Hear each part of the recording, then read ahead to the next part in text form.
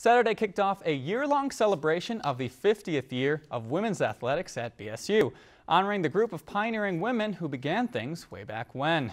A social was held and a program in the BSU American Indian Resource Center. 4 of the founding women's coaches were honored at the event and thanked for leading the way and guiding their respective programs.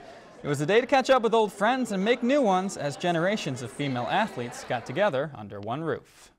It's really neat to honor the women who got the ball rolling, honor the athletes who came before the current athletes, and just make that a BSU women's athletic family. Women have come so far. You know that old theory of it's a long story, but you can't believe how well they've done. That's true. I sit and I watch the sports, how competitive it was then, and the skill level that has just grown and grown and grown. It's fantastic.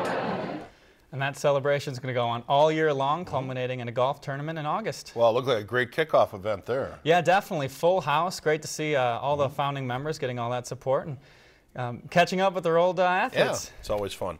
If you enjoyed this segment of Lakeland News, please consider making a tax-deductible contribution to Lakeland PBS.